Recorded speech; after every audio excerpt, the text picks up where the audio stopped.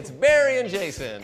We are game inventors. Creators of fun like Game Night in a Can, OK Genius, Scribble Hips, and a whole bunch more. And we're so excited to be invited into the Ellen family to share with you our new show, The Best Games for Blank. Got an occasion? We got a game for you. And today, the best games for kids' birthday parties. Barry? Jason? Kids love two things, balloons Yep. and saying the word butt. But. So now we're gonna play Balloony Butt Baseball. Yes!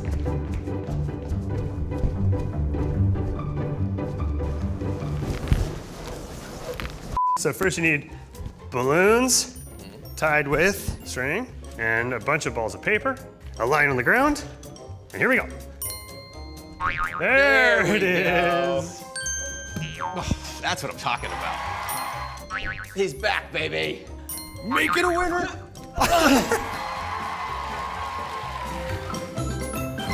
Barry, what is something that all kids love to do? Make funny faces, disguises, and also be the star of their own birthday party. So here's what you do for the masters of disguise.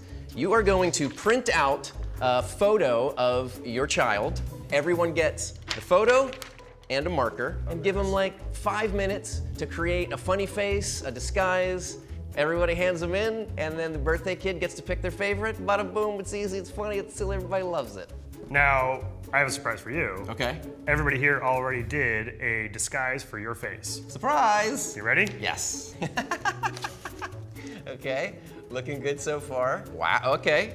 I'm an old pirate. I like that added some wrinkles to my forehead as well. This one, I've got a nice little derby hat, some good earrings. I think I'm a rabbit with a little snake tattoo on my neck. I've got a mom tattoo and it just says gangster on my neck. That's gangster. I like the recurring theme of neck tattoos for Barry. How fun is this? After your kid has his face-to-face, or her face-to-face, they can put these all over their room.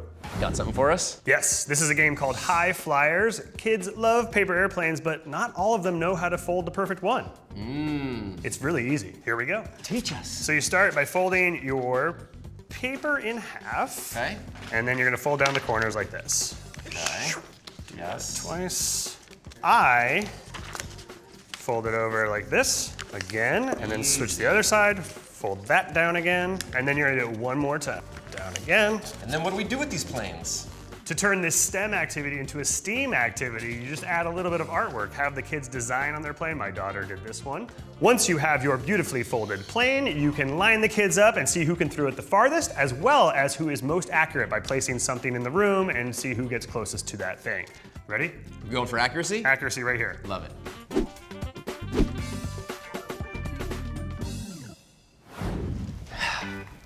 So you've piloted paper airplanes, you made some silly faces, and you hit a lot of home runs at Balloony Butt Baseball. And now it's time for a new twist on a classic game of headbands. Headbands also has Headbands Lightspeed, which is a very fun game to play at a kid's birthday party because everybody can participate at once. I'm gonna push the Headbands button. It's moving, and I can only say 3 things. Okay.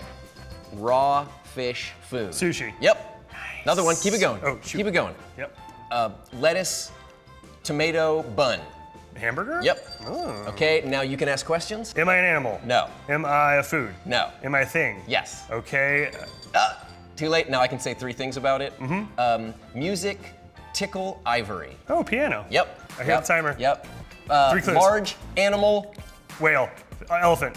Buffalo. Hippo? Hey, that counts. We got that point, right? That counts. So we played a lot of silly games that you can play at birthday parties, but for us, Headbands is the The best game for kids' birthday parties.